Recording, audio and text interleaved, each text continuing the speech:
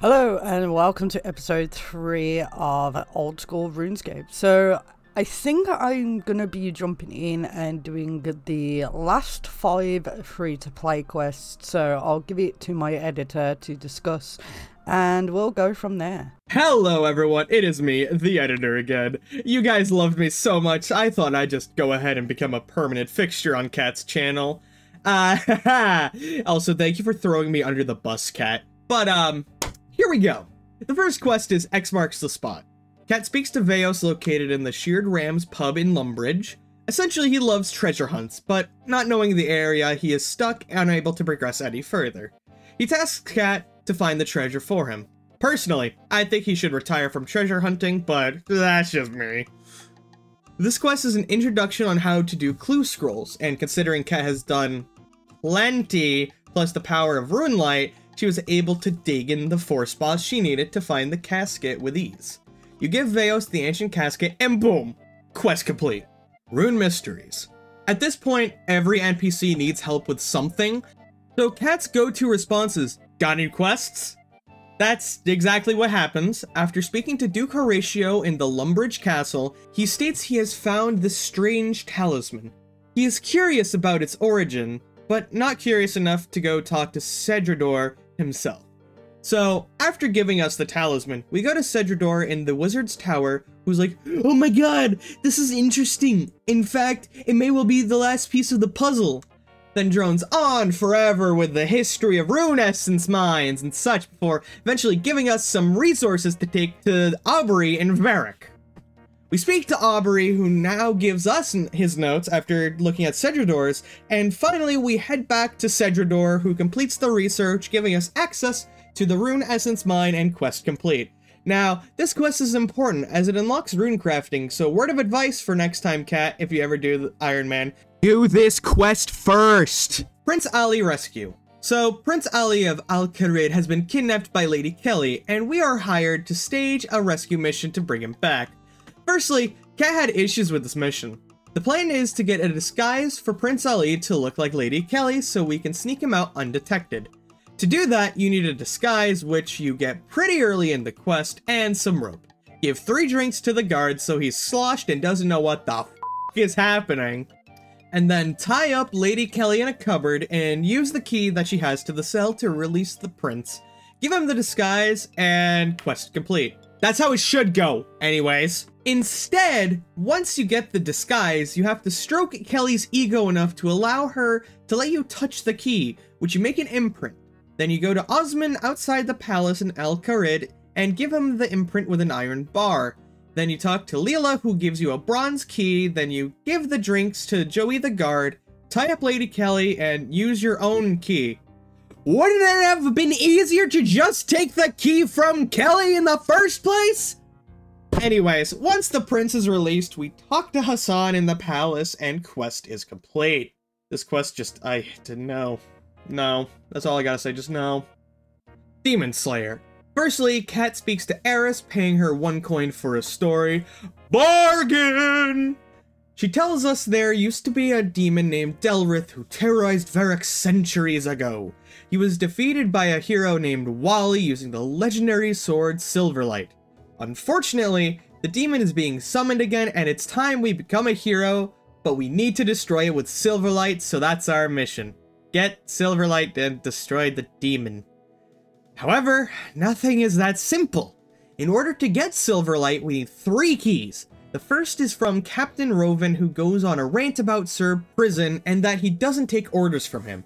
After a bit, he agrees to give us this key, but under the pretense that Sir Prison doesn't kill the demon.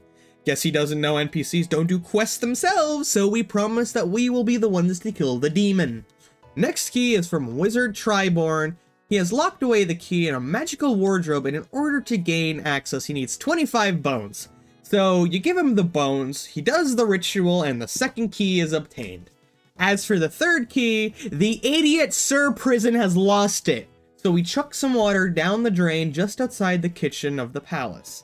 Enter the sewers, examine a pile of skeletons, and we find the third key. We got dirty, because Sir Prison is irresponsible. What a great guy! This is why he doesn't have Silverlight. Anyways, We finally get Silverlight. Going to the Varrock Stone Circles, we finally get a cutscene of Delrith and destroy him. Earlier with Aerith, she specifically gives us an incantation that is randomized for each player, which you have to recite when you defeat Delrith. However, Kat, after writing it down, found out that if using Runelight, it will give you the correct order. So that's good to know for next time! And after saying the right words, you complete the quest. Now for the final quest in free-to-play, Dragon Slayer 1. So first, you'll talk to the Guildmaster in the Champions Guild. He'll tell you to talk to Ozaic in Edgeville. He'll tell you that not everyone can buy his pristine rune plate bodies. Only those worthy enough can wear such things. He will only sell us it if we do one thing for him. Kill the notorious green dragon Elvog. So we talk to Guildmaster again, and we must go through every question, otherwise we can't progress the quest. So we get an anti-dragon shield from Duke Horatio before we need to get 3 map pieces to show us how to get to Crandor. For Thouser's map piece, Kat spoke to the Oracle on Ice Mountain. Then, going into the Dwarven Mine, you use Silk, Lobster Pot, an Unfired Bowl, and a Wizard Mind Bomb on the magic door. Enter and search the chest for the first piece. Lozar's map piece. Going to jail in Port Sarim, you see Wormbrain behind bars. You have 2 options. Give him 10,000 coins and he will give you the map piece. Or you could say, screw you, I'm taking it by force. Kill him with ranged or magic, then telegraph the map piece, which is exactly what Kat did, and I am so proud of you, Kat. You did a great job choosing violence. For Melzar's piece, you will be given a maze key earlier by the Guildmaster. Using that, you have to go through a maze. I know, shocking, isn't it? Killing enemies for different colored keys until you have to get to the Lesser Demon. Don't be like Kat and forget food, because you will have to leave and will have to do the maze all over again, but second time's the charm, and finally you get the map piece. Once all 3 map pieces are obtained, you need to acquire a boat. As free to play, the only way to obtain planks is in the wilderness, but after buying a boat, repairing the boat, and speaking to Ned to be captain of the boat, we are ready to set sail. So after a cutscene, we make our way into Elvarg's cave and defeat Elvarg. Once defeated, we cut off the head, travel back to Ozaic and Edgeville, and finally complete the quest. Also, buying the rune body. And that's all of the free-to-play quests done.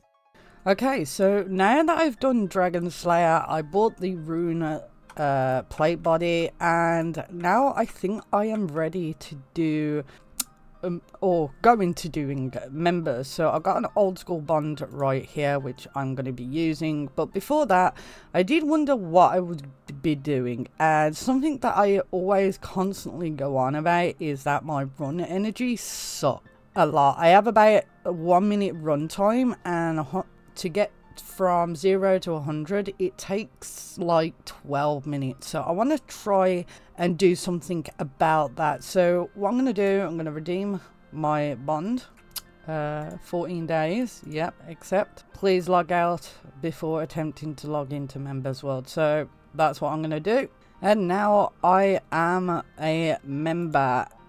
It feels actually so nice. Now I want to do something with my run energy. Obviously that means if we go to my skills, I need to start leveling up agility, but the first thing I'm going to be doing is I'm going to be doing the Priest in Peril quest, mostly because I want to do some agility, and at level 40 I think, yeah, I need to unlock the Canifis rooftop course. That means in order to get that one, I need to unlock I need to do Priest in Peril, which unlocks Mauritania, which allows me to go to Canifis, and Canifis is, from what I can gather, the only rooftop course that doesn't decrease the amount of marks of grace you get after 20 levels above. So once I get to 60 levels, I can still get quite a few marks of grace from the Canifis rooftop course, whereas if I unlock, I don't know, Draenor Village rooftop, get to level 30 and continue doing it, I have a substantial decrease in marks of grace, and I need about 260 marks of grace for a full graceful helmet, for graceful armor, or outfit should I say. So I'm gonna do that relatively quickly, and then once we've done that, we'll start doing agility. Priest in peril. Speaking to King Ronald, he has lost communication with the temple and wants us to check it out for him. So once we get to the temple, we try speaking to Drezel through the doors as we can't enter. However, unfortunately, our character is idiotic since we can't hear the fact that whispering is occurring or snickering. They tell us that we need to kill the temple guardian, and because we are stupid and believe we are speaking to Drezel, we do just that. After telling Drezel and feeling happy with ourselves, we go back to King Ronald, who is enraged since the dog was guarding the palace from attacks. Oops! Guess it's time to redeem ourselves! We go back to the temple, and this time we can enter. Killing one of the monks, it gives us a golden key. Heading to the top floor, we finally speak to the real Drezel. After a lengthy dialogue, we go down to the trapdoor where we kill the dog, and the idea is to find the monument with a key on it and swap it out for our key. However, there are other monuments with different items, golden versions. Now, even though these golden items have no functional purpose, like the golden tinderbox cannot be used to light fires, Cat was determined to get them all, so exchanging all items before continuing on. Returning to Drezel, getting him to bless the murky water, and using the blessed water on the coffin that has a vampire inside it allows Drezel to leave. Going back down in the dungeon, we speak to Drezel, who is constructing a barrier to Mauritania, but needs 50 unnoted essences, so after we finally give him them, we can finally talk to Drezel one last time, and quest complete. Okay, so I've done the priest in peril, meaning that I can actually pass through the holy barrier, get to Mauritania, but for now I don't want to do that. For now I have some other business to do, and that is the agility. So, okay, so here means gnome stronghold agility cores or low level agility area obstacle. From what I can tell, the gnome stronghold is what I should do till level 10, go to Draenor village, then do the rooftop ones because I can get marks of grace from those. So I'm gonna make my way to the gnome stronghold, which is like frigging here. All the way, oh yeah, here, all the way over here. So I don't know how I'm gonna do that. I'll figure it out though, so yeah. Okay, so, oh my god, that took ages to get here. Oh, okay, so I did do a dunce random event. So I've got this book of knowledge, and hello there, hi. Could you help me lift these boxes? Okay, then let's do it. Thanks, Traveller. Okay, so I got the dunce book of knowledge, but I don't know whether or not this actually goes up depending on your level, and I want to put it in agility, so I've decided that I'm going to do a few levels in agility first before using the book. I could be wrong, I probably am wrong, but like I might as well do this, so yeah. Okay, my first ever obstacle course going on this character. Yeah, there we go. Oh, 7. There you go. And I like the fact that I can know where I need to click. So come on, scaredy cat, get across that rope. I am doing it. There we go. And apparently you cannot fail this course, so that's kind of nice to know.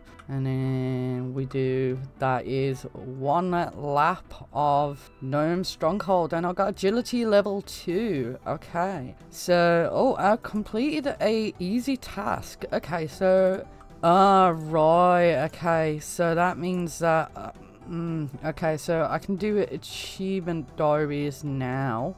Okay, yeah, that's good. Okay, so I'm gonna continue doing this for a little while, and then when I get to level 10, we'll see how many laps it takes. Okay, so this should be the 6th lap, like so, and then level 6 agility. I am gonna be using the Book of Knowledge on agility just for a few levels. Okay, I was only rewarded 90 agility XP. Okay, so I've got like 4 more levels to go, so yeah. And level 10 coming in thick and fast. Come on. There we go. Agility level 10. So I can do the Draenor village course. So that's exactly what I'm going to do. I might as well finish off this lap. Why not? And then I'll switch over and do Draenor for a bit. Okay, so I did a lap of the Draenor village agility course. Honestly, it wasn't too bad. I do like this one. And I got an achievement diary for it. Achievement task. So, yeah, and I got some food because apparently you can fail this one. So, I'm just waiting until I get my first mark of grace. I'm going to be so excited when I do. And my first mark of grace, which... oh, feels so good. Okay, so I need, I think it's 260 to get the full graceful outfit. So I think what I'm going to do, I'm going to sit on doing rooftops until I basically get it. And I'll probably do like a little montage like I've done in every single episode at this point with the levels and stuff. So let's see how long it takes.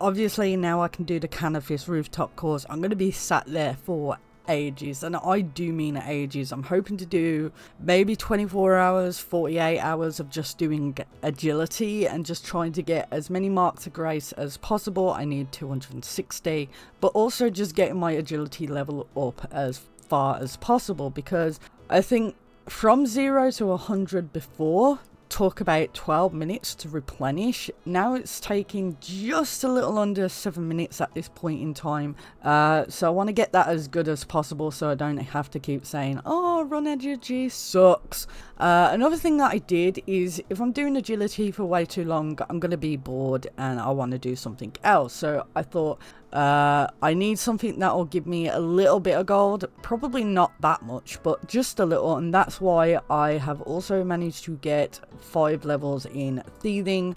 I'm just going to keep this is all I'm going to do. That's it, just thieve from this tea store every so often.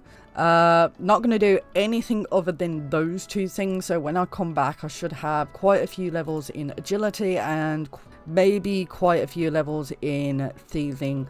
I don't know how long I'm going to be doing this for, but I mean, how much is this on the GE? Okay, not that much, but a little is better than nothing. So I'm going to come back in about a day or so and we'll see where my stats are at that point. Now you're probably looking at my bank and seeing that I have these rogues gear and some angler gear. So let me tell you what happened. So I got enough marks of grace to buy the full graceful set, so I bought that, and because I was in the general vicinity of the Rogue's Den minigame to get the Rogue's outfit, I decided to run the Rogue's Den, and I did that over and over until I got the Rogue's outfit, and I was really happy. Now one of the things is that I'm not exactly sure how to level up construction in the beginning stages, and I decided that because I'd already got 2 sets of full gear, I might as well go for a third. And fishing trawler made sense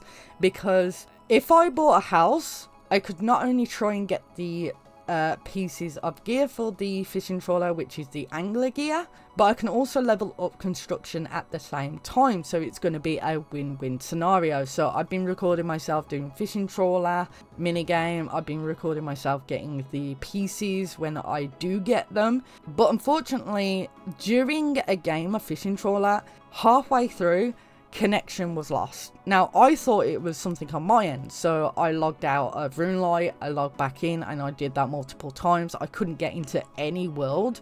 I then decided to restart my PC, and that's when tragedy struck, because I forgot to stop my recording, and when I realized what I had done, it was too late. And when I came back on, I tried to open the file and it's just corrupted. I can't get anything back. So everything that I recorded, me getting the graceful outfit, me running the Rogue's Den minigame, me getting the Rogue's outfit, me doing the fishing trawler, me buying my house, me getting the angler pieces outfits, that's all gone. And that's why I'm showing you here. I have it, I just don't have the video, unfortunately. And it turns out it wasn't even my fault. Like, everyone who was doing the fishing trawler at that point, the server crashed. Our accounts were held hostage by World 370, and to be fair, it only took 40 minutes to resolve itself, or them doing something to kind of help us. But oh my gosh, yeah, I'm just really annoyed that I lost all of that video. It's really annoying. I might end up doing some quests in this video then. But yeah, I got one more piece of the angler outfit. I should be really overjoyed at this point, but I'm not. Oh my god. Finally, 61 clears, and I've finally got all of the pieces of gear. So let's have a look. Collection log. Mini games. Fishing trawler. Oh my god, that looks so nice. I think for now, woodcutting is at level 1, so I'm going to try and do some woodcutting. I might just hit that up to level 50 and try and get some total levels in. I think that's probably going to be the best thing that I can do for now. Okay, so I was doing some woodcutting, and my aim was to get to 50 woodcutting, but it turned out that the only place that I can get a mithril axe and above is the woodcutting guild, and I need level 60 for that. Someone told me about Wintertod and basically said that at level 50 firemaking, I can get a chance to get the dragon axe. It's like a ridiculous chance. So I decided, why not try it out? I've done about 5 kills and I've already got the Burma torch. I did try and record doing that, but I kind of missed it. So what I'm going to do is I'm going to stay here for a little while, and I'm going to try and get some supply crates, and I'll open them up on stream. Well, on here. They do not stack, unfortunately, but oh well. Back to the grind. Okay, so Wintertod has been done 10 times. I've got 5 supply crates, so we're gonna open them up. Okay, burnt pages, nice. Oh, warm gloves. Okay, 9 and 10. Okay, so we'll wear the warm gloves over the clear hunter gloves, and okay, so we got some good stuff. Back to Wintertod I go. Okay, so I've got another 5 crates, and what I'm going to do is I'm going to open these. If I don't get anything, I'm just going to grind Wintertod and just get a bunch of crates, and then probably do like a montage of opening them up, so we'll see what we get. Pure essence, maple logs, okay, not bad. Silver ore, which I hadn't got before, so great. Maple logs, willow seed, I just need an acorn.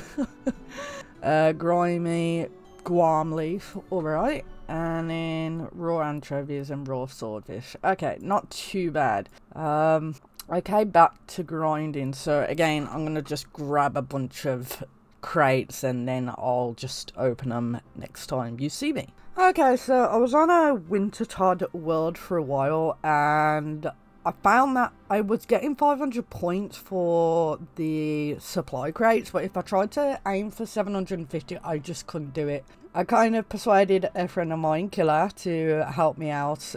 We've been in the world. It's been stressful. I also did the Druidic ritual because I needed it to heal the pyromancers. But anyway, I've got 10 boxes here, so we're going to open them 5 at a time. We're going to see what we get. So first one is coins, uncut emeralds, burnt page, 23, nice. Tree logs, okay, not bad. Mahogany logs, again, not bad. Uncut emeralds ×2, which is cool. And quam seeds, okay, so that's the first 5 boxes. And then we got another 5 boxes, so we're going to open them. 3 coins, okay, uncut sapphire, nice. Snapegrass seeds, alright, how much are those worth? Okay, that's not bad. U logs, right, yeah, great. Okay, coins, U seed. Now you can see this one is the one that I've actually started doing with my friend, Undated Killer here, because I got a lot more things in that one, so, and we're going to open the last and final one. And we actually got an acorn, which is kind of what I wanted. Back to the grind, I guess. Okay, so I got level 66, and this I don't like Wintertod. Not at all. It's stressful, but we're gonna open the supply crate. My high score 3,385, so we'll see what we get. Apart from burnt pages, not anything great. So I think I'm gonna take a break from here, and I might do a bit of Temporous for a little while. So yeah. Okay, so I did state that I would probably go over to Temporous, just grind out a bunch of rewards and just open them. And I decided that I was going to forego that. And the reason being is because even though I could grab 100 permits, it would take me a while to do. And then by the time I open it, I probably won't be in a good chance of actually getting any good stuff from it. So my easiest solution would be to just grind out about 1,000 permits and then open them up. But anything less, I think, wouldn't be great. I probably won't get a chance to get something good from it. So that's kind of why I haven't done or why I'm not going to be opening the reward permits for Temporous. Now, I did learn how to do Temporous solo. I did also take the opportunity to learn how to do Wintertod solo, which is frustrating because if I get to the end, I can actually just kind of, it's a breeze. I just then have to kind of grind out points, but then other people come in, ruin my thing and end the game quickly when I don't want to end it. So that's kind of happened twice, and it's frustrating when that happens because I'm like, I wanted more points, I wanted more chance of rewards in the crates, and you've just come in and just ruined that for me. So I probably won't be doing Wintertod that much, but I will probably grind Temporous a lot. Obviously, I'm gonna be here for a little while in the ruins of Camdozor, not because I want mining, but I just want the Baronite shards because there are 2 items that I am missing from the collection log. If we have a look here, we're missing the Incando hammer, which will mean that doing Temporous will be easier because I can just wield that and not bring a hammer with me, and the ancient astroscope, which I can give to the or museum in Vara, can get some kudos as well. So yeah, I want to get those 2 items before I kind of move on. So I'm going to be here for, I have no idea, it's going to be a long time. I'm going to get mining XP, smithing XP. If I'm doing Temporous, I'm going to probably get quite a bit of fishing and cooking experience and some where is it now? So my construction's level 37. It's going to continue going up because when you fix the masks in Temporous, it gives you a decent chunk of experience in construction, and I have not even built anything in my home, and yet my level is 37, so that's going to be interesting. I want you guys to kind of comment in the comment section below for the next episode. What do you want to see? Is there anything that I should do? And I know a lot of you are going on about me doing as many quests as I possibly can in the next episode, but there's a reason why I don't do that, so please kind of stop telling me to do that. I want to do it, but I just know that I won't be able to do that. But if there's something in the game that I can do right now that you haven't seen me do, let me know in the comment section below, and it'll give me ideas on where to go in the next episode, because right now I'm just doing whatever pleases me, and it's been fun, but I just want to explore a little bit more, and you guys are the way to go. So thank you so much for watching this video. Hopefully you guys have enjoyed it too. Give it a like, give my channel a subscription, you know, if you do want to see more videos, and I'll see you all in the next one. Ta-ra.